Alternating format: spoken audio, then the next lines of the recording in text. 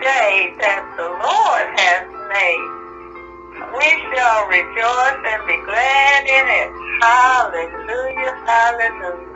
To God be the glory for all the good things he's done in our lives. Hallelujah, praise the Lord. Love you. All right, here we go. You see the topic. What shall a man give in exchange for his soul? Got it? Right? Okay. Now let's go to I want you to break this down because it's very important. Read that because it's going to lead into that question in 37. But read 34, 38. All right.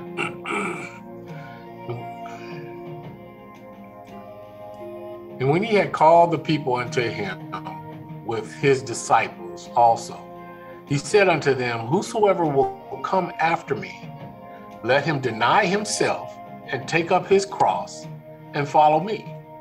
For whosoever will save his life shall lose it, but whosoever shall lose his life for my sake and the gospel's, the same shall save it. For what shall it profit a man if he shall gain the whole world and lose his own soul? Or what shall a man give in exchange for his soul? Whosoever therefore shall be ashamed of me and of my words in this adulterous and sinful generation, of him also shall the Son of Man be ashamed, when he cometh in the glory of his Father with the holy angels. Right. And you know, based on what you were talking about before, what Christ is saying is, as a believer, right, to receive him, he said, deny yourself, which is what you're talking about. Don't go to the default setting. Yeah. Right? He said, because the bottom line he said is, whosoever deny himself and take up his cross, that means die daily. That's what it means, right? Cross, right? And do what? Follow me. Yeah. For whosoever will save his life, meaning that default life, right? That's on life we're talking about, right? Yeah. Whosoever shall save his life shall lose it. Meaning if you stay with the default setting, because if you're not following me, and I'm not talking about following your pastor, following a political party, following supremacy, whether you're black or white, if you don't follow me, if you want to save that life, he said, what? You shall lose it. But whosoever shall lose his life for the sake of the gospel, well, who those people be? They shall what? Save it. Yeah. So as a believer, it's not I want to make sure we separate the difference between the little, like you said, the little, I know sin is sin, but there's different levels here concerning hate and this killing and destruction, because 1 John says, whosoever hates his brother is a murderer, right? And that murderer has no eternal life abiding in him. That's because they're not in Christ. They may never were in Christ. But the fact is, if you hate your brother, and just like, you know, that prayer by the Lord's Prayer, he said, if you don't forgive, then my Father in heaven, right, won't forgive you. So we have to practice the grace that you give yourself is the same grace you give somebody else. Forgive them. All right? So my point is, when he said in verse 36, how are you reading 36 based on what you read above it? 36 and 37. Well, all I can say is I read it in content. He said basically, he basically said it's self-explanatory to me. If you don't follow me, right? Because that's the whole point. Follow him, even in your default. Sometimes you're following him. You're denying yourself, right? Because that's what the default is when I'm not denying myself, right? Christianity is to pick up your cross, die to self, and more move toward the things of Christ. So that people can see, like, I like that word you said earlier. I don't know if you caught it, but it's like people looking past you. You see what I'm saying? They're looking past you. And the question I guess I should have asked you though, when you said they're looking past you, what are they looking at? The desires of their heart. They're looking at the desires of the flesh. Yeah. You know. Yes, sir. That's interesting. Also, could that also be in the perspective of they also see it? Should they also look at Christ? Sometimes I'm not saying it. I'm trying to balance it out. I'm saying it's both ways, isn't it? Either they're gonna look past you and see your default setting, or they're gonna look past you and see Christ. Mm-hmm. Which is that's what you want, right? You want to see Christ in you. That's what you want people to see. Yeah. Amen. I mean, that's a blessing. That is total blessing. But like you said, they're going to look past you regardless. Yeah. Because that scripture we just read is deny yourself and follow me. But if you don't pick up the cross, you don't follow me. Because he said, oh man, John 14:6, I am what? The way, right? Yeah. I am the truth. No one comes to Father but by me. I'll get to a point. Because the next slide, now we're gonna break it down. We're gonna look. We're gonna exegete the scriptures. I think and the reason I'm trying to get to is I really do think that people need to understand. Look, we're not asking you to be legalistic. What we ask you to do, and I like what you said, we ask you to do is stop defaulting back to the flesh. And you can't mix the world's way and Christ's way at the same time. You know? But I gotta put something with that. Okay. By saying you can't do that without the word of God. You can't. It's impossible. Exactly. To do that in and of yourself consistently. Come on, brother. You talking. You cannot do that without the word of God being in the forefront of your heart. Yes, you sir. have to plant those seeds. You have to develop a garden you can eat from when this world system and this world and worldly events and worldly people come at you, because that is where you live. Yes. And if you are only operating out of your default knowledge and understanding, and even if you have a library of notes from church, come on now, and it's not hidden in your heart, you cannot live this life victoriously. You will always fall to the default setting of your humanity. Yes. Come on, bro. That's how you can say somebody can go from a church service to a lynching. Yes. Because it never was in their heart. No. I mean, I guess even the guy that was preaching, he probably was there too, right? In other words, some people, hey, listen everybody, we don't want you to have a head knowledge. We want you to have a heart knowledge.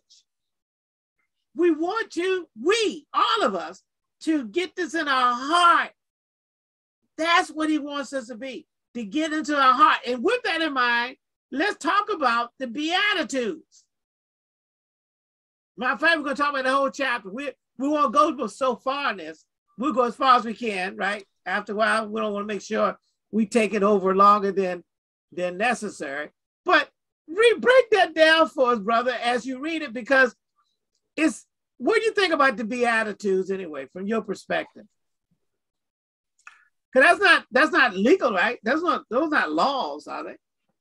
No. This is Beatitudes is like a do, right? This is a do. This is following. These are facts. Woo! Come on, bro. Facts. These are truths. Wow. They need it in our heart, right? We need to get these things in our hearts, right? Well, we need to understand it, because this right here is like, these are like spiritual laws.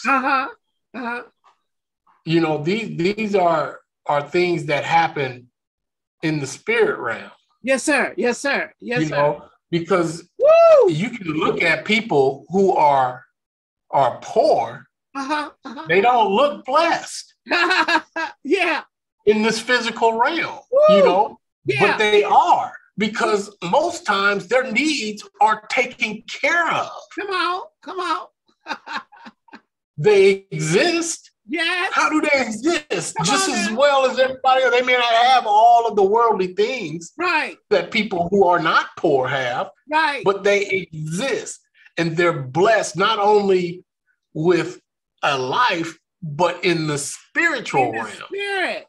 And the spirit. They are heirs. Yes. Come on, bro. Of the kingdom of God. Yes, these are spiritual truths. Come on now. Based on physical beings. Yes. That's what he's trying to get at. I think the whole point, goes back to Romans about spiritually minded and cardinally minded. Yeah. And a lot of people default back to the cardinal piece. And you got to understand, this doesn't mean that if you're not poor, or if you're not mourning, or if you're not meek, or if you're not hungering, that you are not blessed. Come on, brother. Come on. That you are not comforted, that you won't inherit, and that you are not righteous. Right. It does not mean that. But what it's saying is, these people that you may be looking down upon, these low things are the things that I use to pull down those high things. Yes, sir. Yes, sir. And as you read this, I think let's talk about it. When you the poor, mourn, meek. Yeah. Let break that down. Read those for us first, so people can get. Okay. And he opened his mouth and taught them. This is Christ. Yeah. Saying, blessed are the poor in spirit. Do you want to talk about that? What that mean?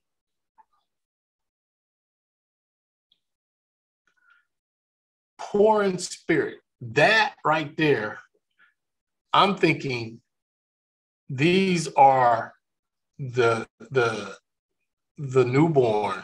That this is just my thinking. Yeah. These are those who are thersting after milk.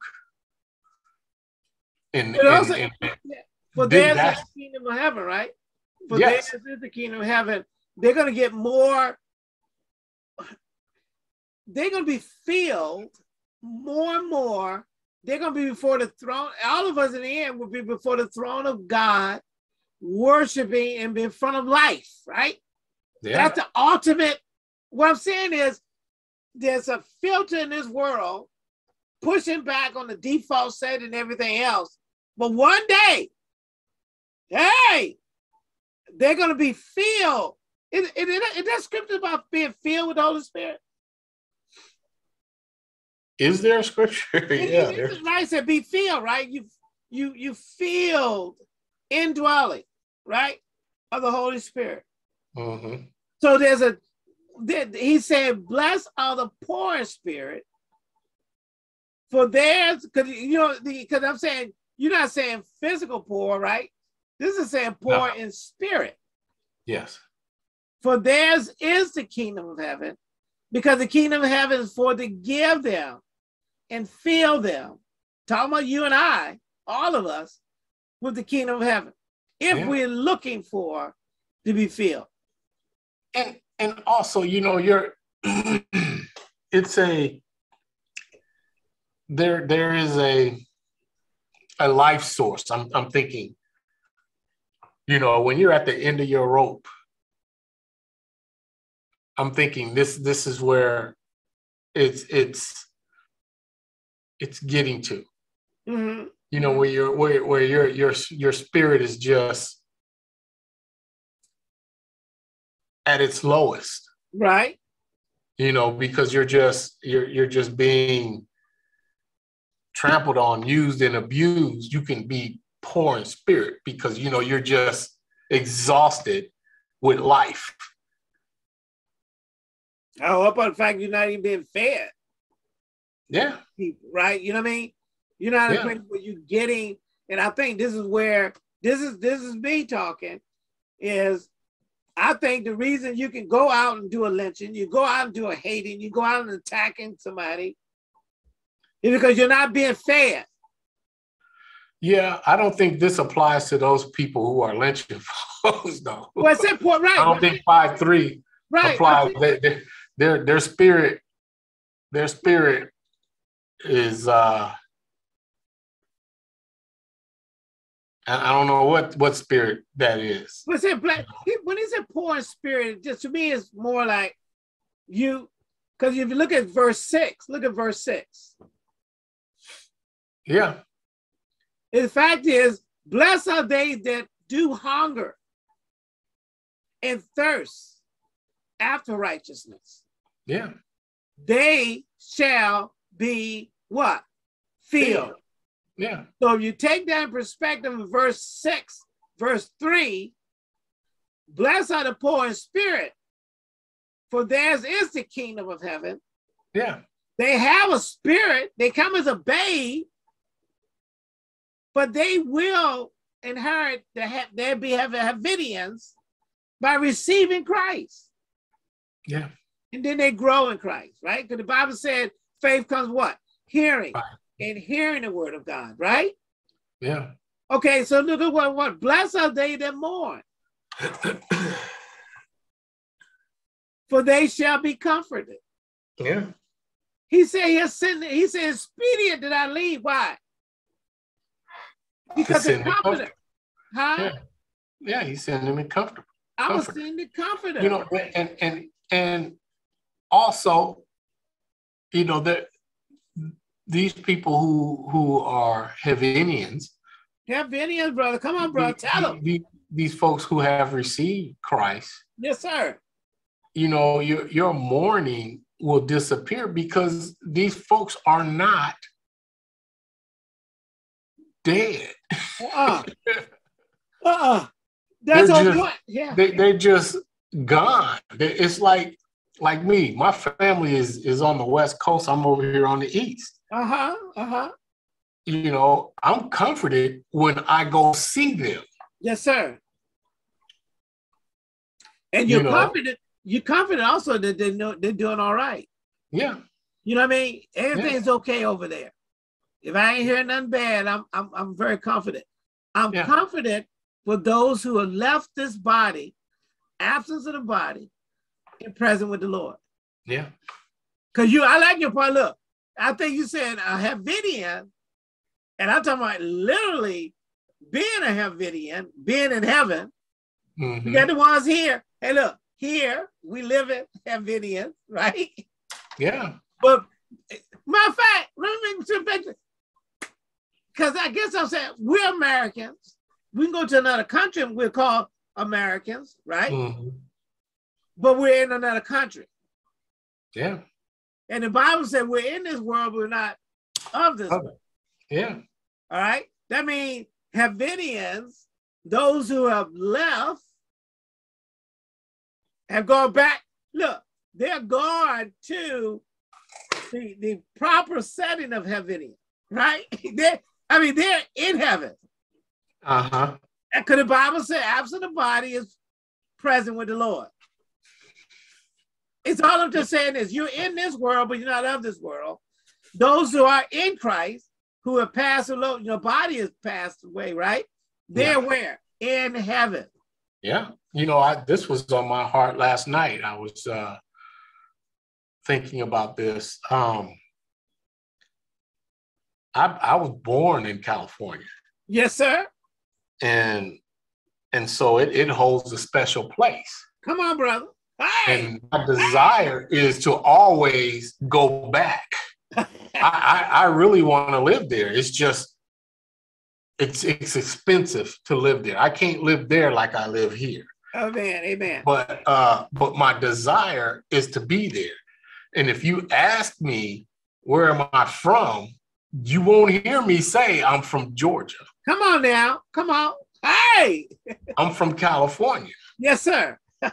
I'm a native California. I was born there. That's where I'm a native Californian. Amen. And I'm proud to be that.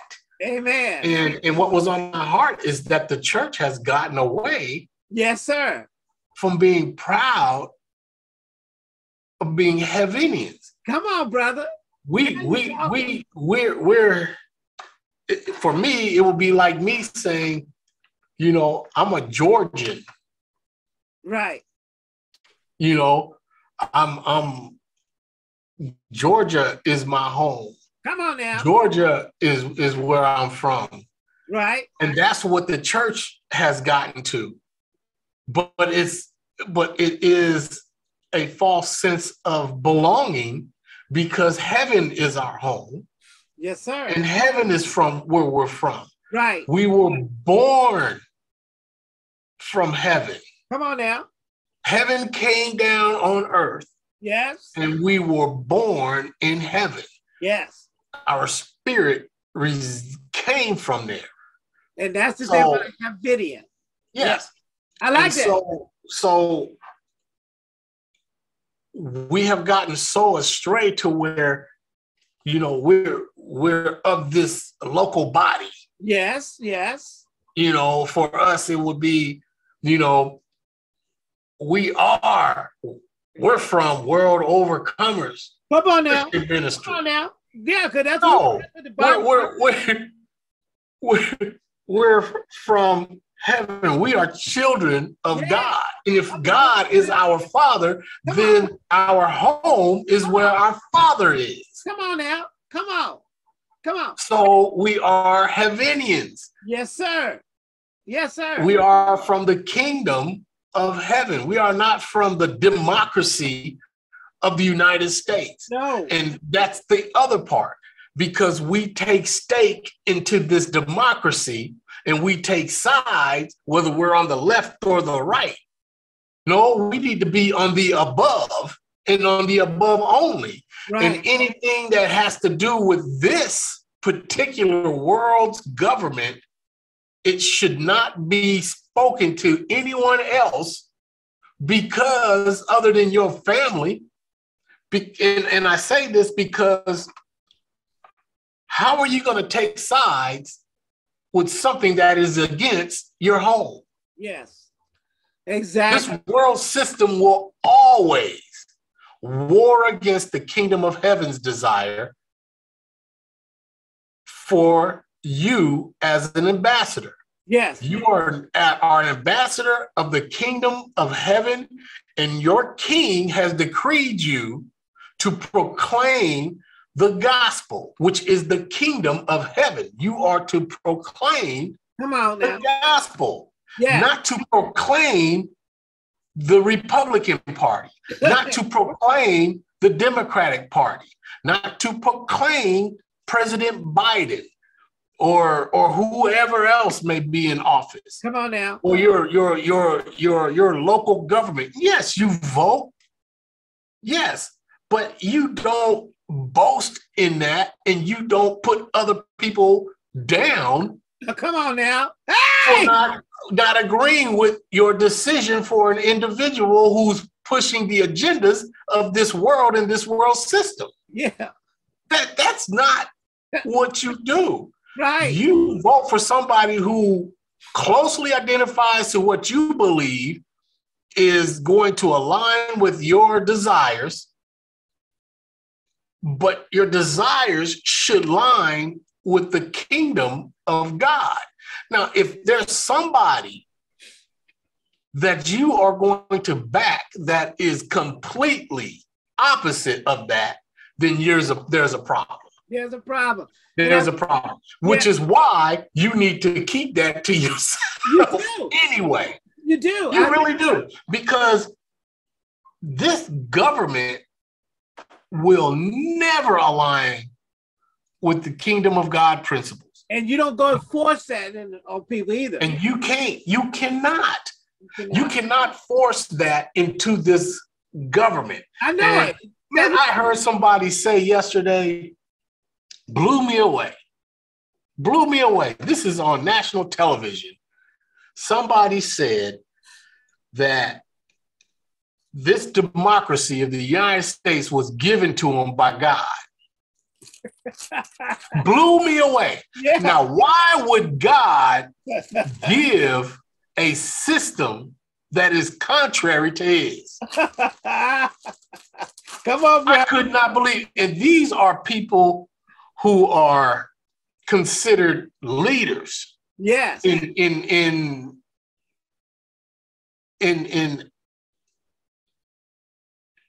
Christianity. Well, they did it because the example you gave too was you heard that somebody would say that the president that they got, the president they want, was given by God.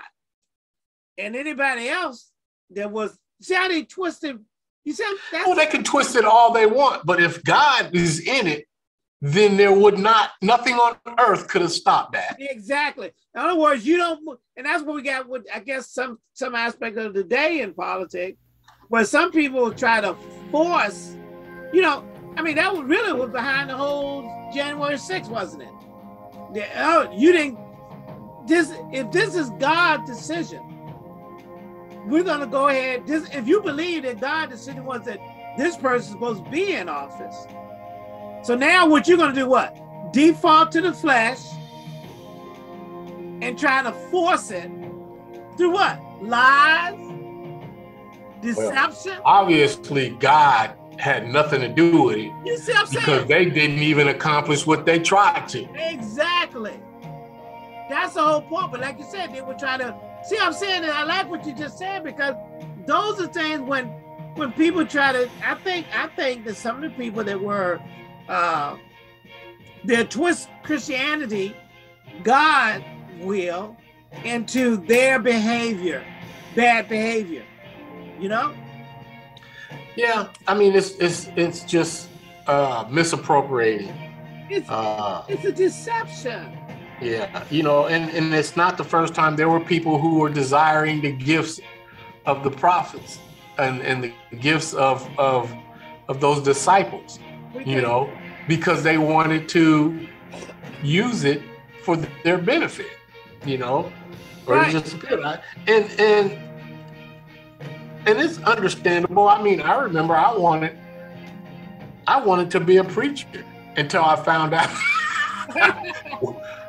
the fullness thereof. I don't want to have no parts of that, because It's not just the getting up in front of people and teaching, and that was just my flesh talking. Yeah. That was just the desires of my flesh. But when my heart was tied to it, no, you can have all that. I know. You can have all. Hey, God's got to come and sit with me, and we got to have a conversation.